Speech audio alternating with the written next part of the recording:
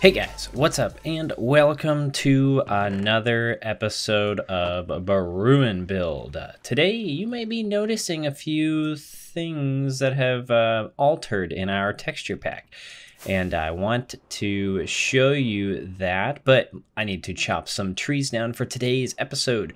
So, for the first thing that I wanted to say before we get started is, one, I've been doing a lot of work on the Patreon, and I will say that is done. I still, there isn't anything on it yet. I've been working on some textures that I wanted to get out before releasing the actual texture pack on Patreon. But I will say the Patreon is officially complete. Next episode, I will probably do more of a spiel on that. And give a direct link and stuff. I'll put a link in the description, but I'm not going to put a ton of emphasis on it right now because it's still a work in progress a bit, but the whole concept of it is done. And the texture pack should be able to release here in maybe a week or maybe even less time. I don't know. I haven't really totally thought through when exactly I want that to take place. All that aside, today what we're going to be working on is right over here. I have filled in quite a bunch of stone here. And what we're going to be doing is making the sawmill portion of this whole lumberyard tree nursery type of area. So we've got our chopper downer right here. The crane moves it over right here. This big one is where the spruce will go. So it will it'll be dropped right into place, and then it will be pushed through and chopped into smaller 5 long logs. And it'll be the spruce wood is more like it's got to be chopped up into smaller logs, and then it'll be taken into these smaller mills that I'm probably honestly going to actually space out instead of having them just be right butted up next to each other. But that's okay. We will figure that out in a little bit when we get building. But today I have actually a few things that I want to talk to you about, and I have a few things. Oh yes, we're wearing our diamond armor. I figured we should get back into wearing our diamond armor if netherite armor is going to be the new hot commodity. I definitely want to wear netherite armor because it looks cool. And I've also figured, as much as I like having the game being a little bit more difficult, being able to run my face into things without fear of just straight up exploding, it's kind of nice. So yeah. But today what I wanted to do is discuss with you some texture pack changes and then also some planning stuff for the Steampunk City, because I have done actually quite a bit. Emma has been gone for the past 3 days or so, so I really haven't had really anything. I usually hang out with her, but she's been gone, so I've been filling my time with planning the Steampunk City out, and I think it's been good. Also been able to make a lot of headway on the Patreon, so that's been good. So before we get into the planning, talking, and stuff, I'm going to do that while we build up one of these mills. Let's get into, I need to gather some resources here in order to do this build. So let's go ahead and get into looking at the new textures, because as you can see, there are some new textures in the stone bricks. I figured let's go into the creative world, take a look-see at the new textures, and then, because there's more than just the bricks, there's a few other things, chests and all that stuff have been changed as well. So let's go ahead and get into gathering resources for this build, and then we'll take a look at the textures, and then come back and do some building on camera. Don't know if we're going to finish all of this today, but I definitely want to do a certain mill because it's a pretty cool build. Gotta say, it's a pretty cool build. So let's go ahead and get on in it.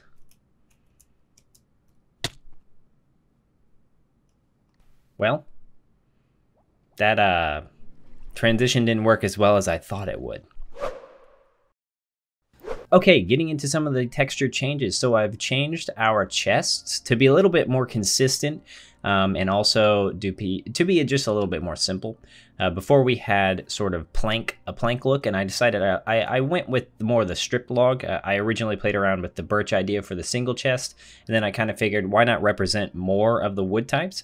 So the double chests are oak, This is birch, stripped birch, and then this is dark oak for the trap chest. And then, of course, the double trap chest is our little coffin, and I have overhauled this a little bit, made the front piece here just a little bit more grungy looking, and then also worked on the bottom side texture to be a little bit nicer, a little cleaned up, and I think overall this texture has turned out very, very nice. Now, I've been working on the iron because we're getting netherite blocks. I've been trying to figure out how to use the regular iron texture.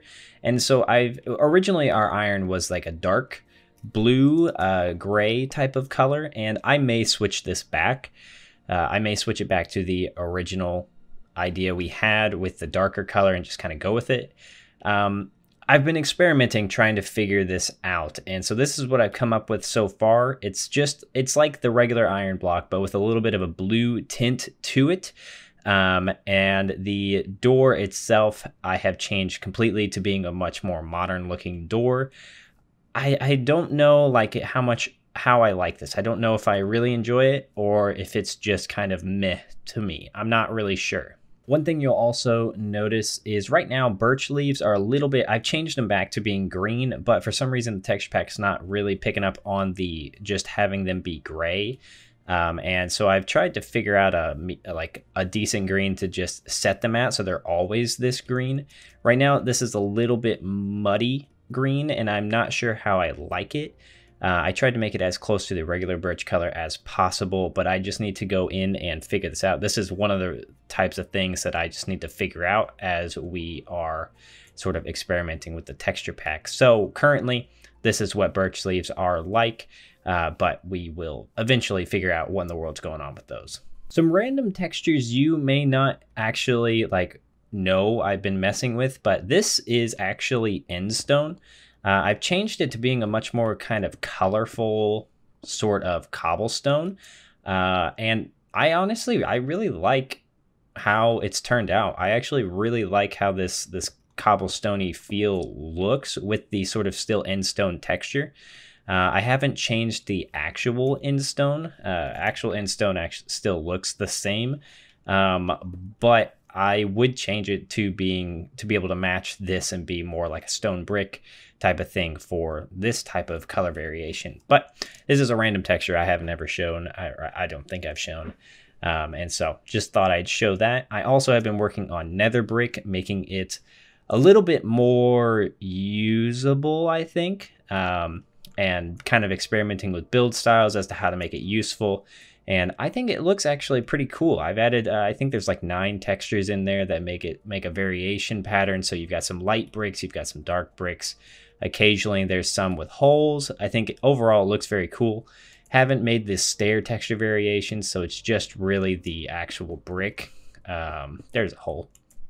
I have some holes. Don't know if I like those, but yeah, I think overall this has turned out to being pretty decent. Got some long bricks in there. Yeah, just been experimenting around with this because I like nether brick and I like the concept of it, but I wanted to make it a little bit more usable. And here comes the big kahuna. So I have been working on the stone brick texture, and the main reason why is because it's kind of boring when you only have one stone brick, so I've kind of tried to make a more interesting stone brick texture with a lot of variations and some different types and different grunginesses of bricks, and I think overall the aesthetic is nice. I need to obviously smooth out some of these connections so that they're not quite as obvious, but I think from afar it adds a lot, makes them feel at least a little bit more interesting. So we have, I think, 10 textures in here. We've got kind of like a double slab feel that are a little bit brighter.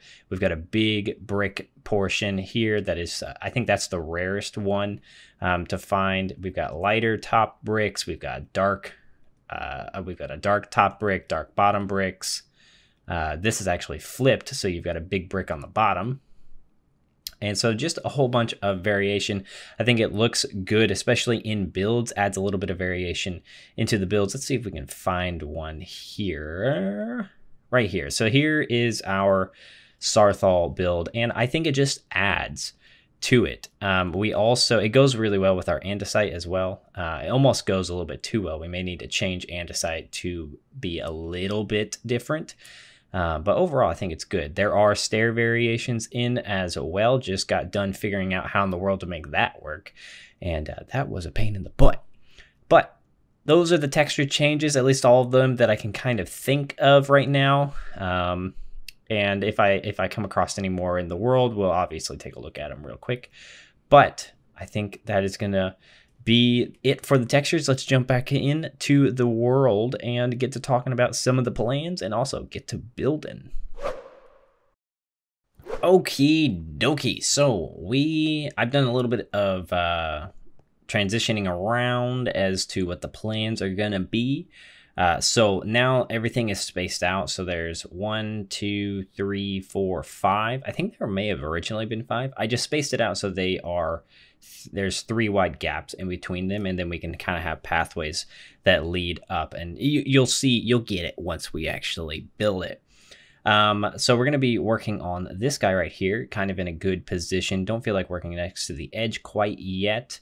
So we're going to work on this guy right here, but some of you may have been interested in what in the world this is right here, this circle. So the idea is this is going to be the sawmill area where they're sort of like chopping everything up. There's going to be log piles right here just to designate like packaging and stuff for them to be shipping things out. And this is going to be almost like a sort of like originally we were thinking minecarts and stuff, and I was thinking like, why not have a minecart system, but we can also have like a flying transportation system. So this is kind of like a helicopter pad is what it's going to be resembling. This is where they load up things onto the flying machines that they have, probably going to be held up by like balloons and stuff, and so not going to be totally helicopters, but they're going to be basically just smalling. Oh my gosh, he scared the snot out of me. I have, as you can see, lots of llamas. And, sir, do you have anything good to trade? No, not really. I mean, the slime balls I don't have much of, but you, sir, eventually you will fall off this place and I will forget about you. But that is what that is. That is going to be something for later once we get this sort of area figured out. I wanted to kind of put that there as a placeholder just to kind of get the idea out there. Also, one thing I wanted to note, also look at all the texture variation. Doesn't it look so good? Oh, I just love, like, some of the textures aren't the best on their own, but when mixed together, it just adds so much flair. Like, look at the octacore now. So much better. And yes, I haven't installed Optifine quite yet, but that's okay.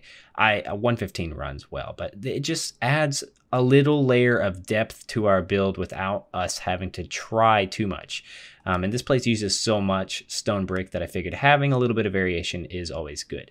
But I've been working kind of out where the border of this area is going to be.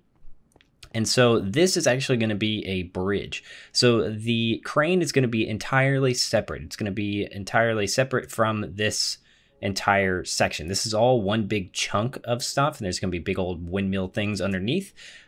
This is going to be separate because I wanted this crane to be able to fly off on its own. So the idea is, like, if they have to make repairs to beams that are in the octacore, or they have to use giant logs somewhere else, instead of having to figure out how to transport those logs around via like ships or flying services like this, the crane can literally just like pick one up and then fly off, deliver it, and then pop back into place. So it's going to be kind of a retractable bridge, if you will. And so I thought that was a kind of a cool concept, and also explains why the crane is here. It's not necessary. It's not like something that is key for this area's functioning in terms of being able to cut logs and stuff. They would be able to probably hand saw these in half and then bring them over to get chopped up.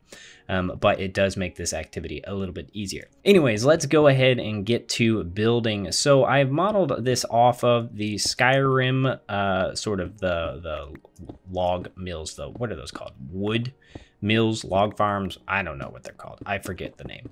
But I've modeled them off of Skyrim.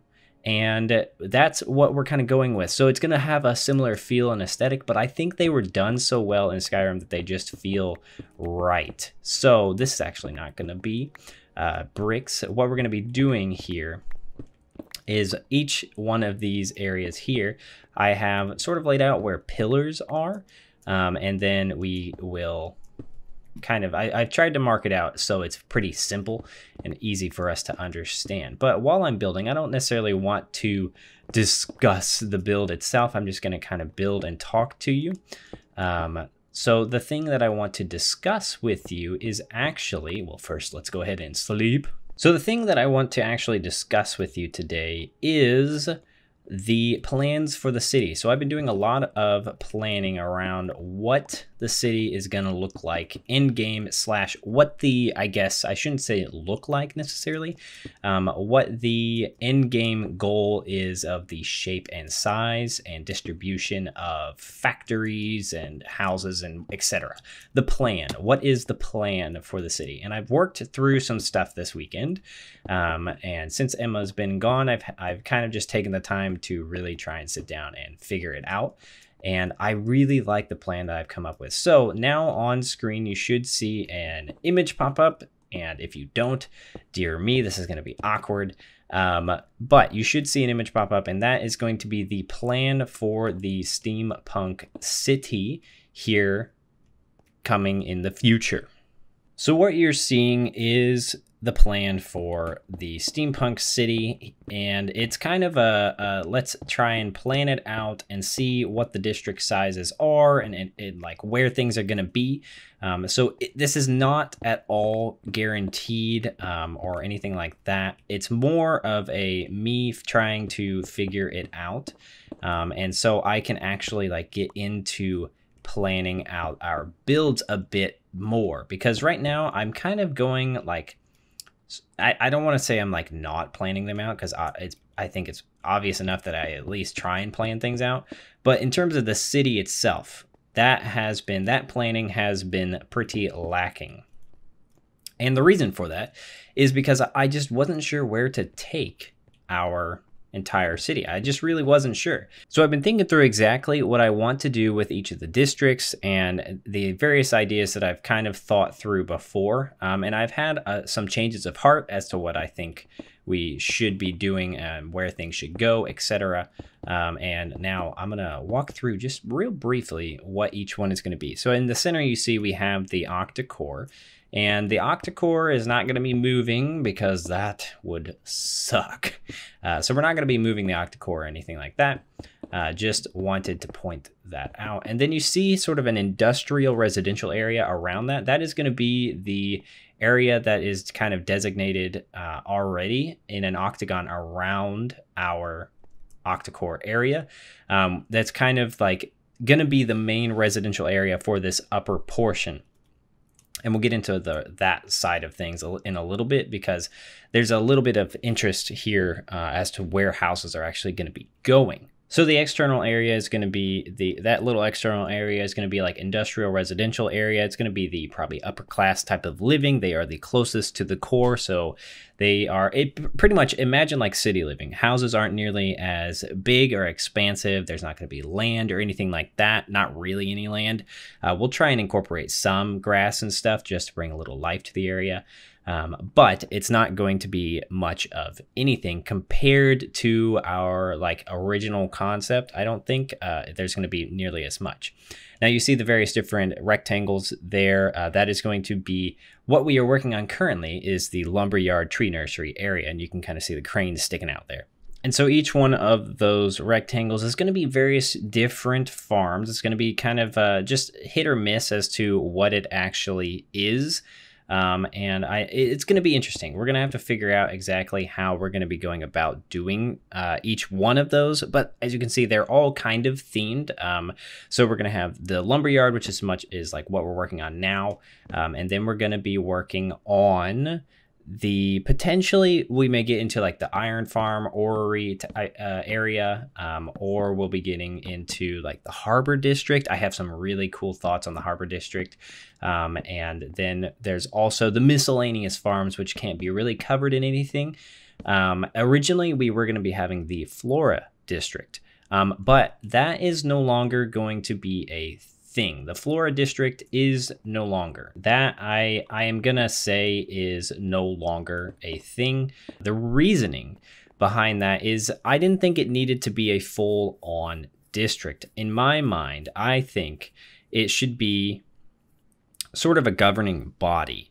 And so it's going to cover all, they're going to basically head up all the green spaces that are within the city. And by green spaces, I mean like the parks and all that sort of stuff. They're essentially the parks and rec of our city. And I thought that was a better fit for them. I didn't think it made as much sense to make an entire district for the Flora district. And so instead, they're going to be spread around. It's going to be spread around all over the city. It's going to add green spaces all over. In between each of these streets is going to be like tree lines and stuff like that. And so I thought that was a much more interesting way of going about doing this. And now, the last two things that are pretty obvious are the farming sections. The farming section of the city, that is the yellow portion that is going to be flying underneath the city, and it's going to be like interconnected islands. I thought that would make it more interesting than just floating greenhouses. We may have a couple greenhouses for like plants that require different biomes, but it's going to be like much more of a free range farming type of situation where there's going to be animals, there's going to be all sorts of crop fields and stuff, but they're going to be on like floating islands. I thought that would be really cool and interesting. And then finally, the green spaces that you see dotted around are different little villages. So this is where the residential aspect of the build goes, because we need more houses. And in order to get more houses, what I decided to do was kind of do what a lot of Americans do, at least, and live outside of cities. I mean, it's not necessarily, a lot of people do this. You live outside of the city and then you kind of commute in. I thought this was an interesting idea, and it'll allow us to build in different build styles because I want to make each town different. I don't want the towns to feel the same. I want them to all feel unique and different to themselves. And you can see the orange little portion that's in the center of each. They are all going to have their own sort of mini octa-core. That is going to be mainly just like a powerhouse to keep the place flying. And it's not going to be like the main like distribution of gunpowder and all that stuff. They're going to be much more just like engine-based types of things. So I thought that was a really cool idea and makes it so that we can have more unique build styles and make the city even more unique. And then, yeah, I think that is kind of the idea. I do have an idea for one town being destroyed, and it's kind of sunken. One of you had that sort of idea, and I'm not really sure how. I like the idea, and I would love to incorporate it, but I think we have to build up some of these towns first in order to kind of get an idea as to what the shape of those are going to look like. So all of that said, boy, whew, man, that was a lot of stuff, and we're not even like halfway done with this build. Actually, we are pretty much halfway done with the build. That's kind of the idea that I have going forward. I think that that's going to make this place look a whole lot nicer. And I think it's going to make it feel a lot more interesting. And it also allows me, the reason why I've kind of gone through this planning phase, I was originally planning with Emma being gone, I was going to plan on working on the texture pack and Patreon and then do a lot of backlogging for videos. But I decided to do this planning stuff instead because you can see like how much effort there is to build up one of these rectangles. All of the rectangles are going to be solid stone, and they're going to have like giant windmill things underneath them to hold them up, and they're going to play a part in holding the octa-core up. So it's going to be like 4 key giant windmills that help keep the octa-core up, so that the octa-core itself just has one windmill type of thing underneath it to keep it flying. So it's going to be, that's one reason why it gives explanation as to how the octa-core is flying. But it also will help me, I can just build out a set rectangle on every single one of these sides on the octa-core. And then we have a platform already done to be able to start building. And we can plan builds and stuff and do basically this but in all of these areas. So then it makes planning for both content and YouTube and stuff, but it also makes the city feel like it's coming along faster because we have more. So I have plenty of stone to be able to do that. There's chests down there. They're not loaded. You can't see them. But I have like, I don't know, 8 to 10 double chests of stone right now that will probably be able to make 1 or 2 of these big platforms. And so I'm going to go ahead and do that in between episodes, or like as we go and build this section up and build up the rest of the city. And while we're doing that, I will be able to constantly be building this out. So we'll be able to have these connection areas here. Like we've got some of these farms already built. And then this is like the residential section. And then this farm doesn't have to move. We can have a rectangle out here, and it doesn't have to be exact science. Like it doesn't have to be an exact length. But I thought it was a cool concept, makes it more interesting. It makes it so I can really just like fill all of this out. I don't have to feel like I can't like plan things because I don't know where things are going to go.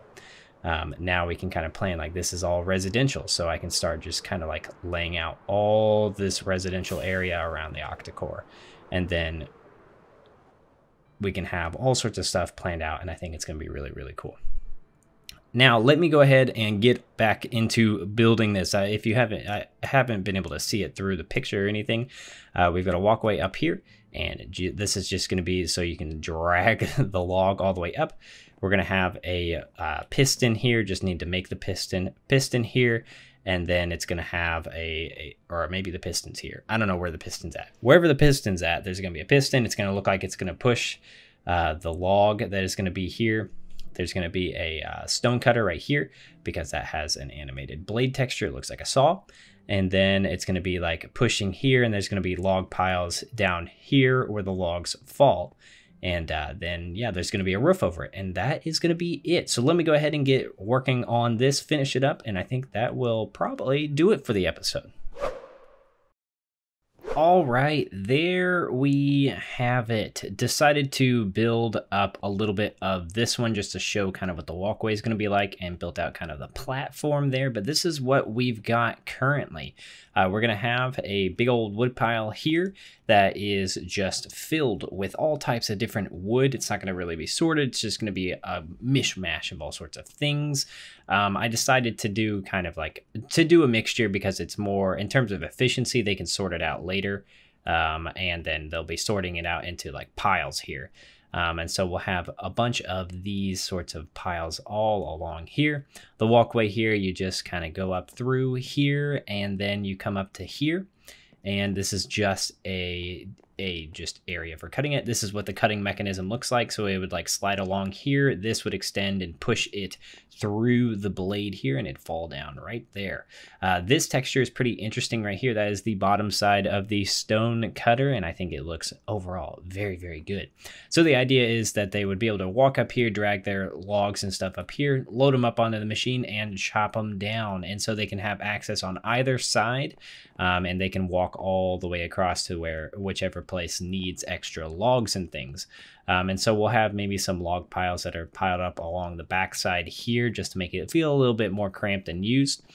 Something interesting I wanted to do, the reason there's so much wood stuff here is because I figured, you know what, sawdust is going to get everywhere. So this is kind of my representation of sawdust in this area. So we've got the different planks to show different sawdust types, different wood types being cut up and stuff. I think it looks overall very, very cool. So that is all I have time for today in today's episode. So I hope you guys have enjoyed everything. Let me know what your thoughts are on the new textures, especially the stone bricks are probably the most important one, I would say, but all the textures nonetheless. Let me know what your thoughts are on this little build here, this sort of sawmill area here. I'm going to be going ahead and building. Oh my gosh, that guy just spawned. I'm going to be building up all of these off camera, and probably this one. This is just going to be a big version of this, so nothing in particularly new. So I'm going to go ahead and get this place all fleshed out, and then next episode we can kind of work on maybe this area here and some of the loading area. But that is all I have time for, guys. Thank you so much for watching. I hope you guys have enjoyed. And if you are excited for the plans going forward, or if you have any thoughts on what else to add or anything to sort of change, just let me know down in the comments. I would be more than happy to take in your I guess considerations as well. So thank you so much guys for watching. If you like the video, leave a like in real life, and I'll see you guys in the next episode. Bye bye.